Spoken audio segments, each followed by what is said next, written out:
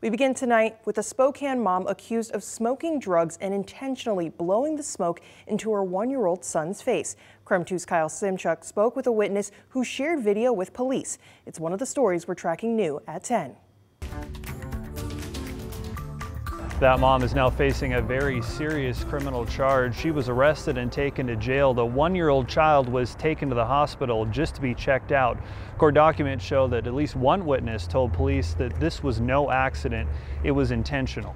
According to a search warrant obtained by KREM 2, a Spokane police officer was flagged down outside this 7-Eleven last night by a concerned citizen who said a woman was smoking from what he described as a meth pipe and blowing that smoke directly into the baby's face at least 2 times. The officer reported seeing 35-year-old Candace Lewis put the glass pipe into the cup holder of the stroller and walk into the store, according to court documents. Police received multiple 911 calls about the incident.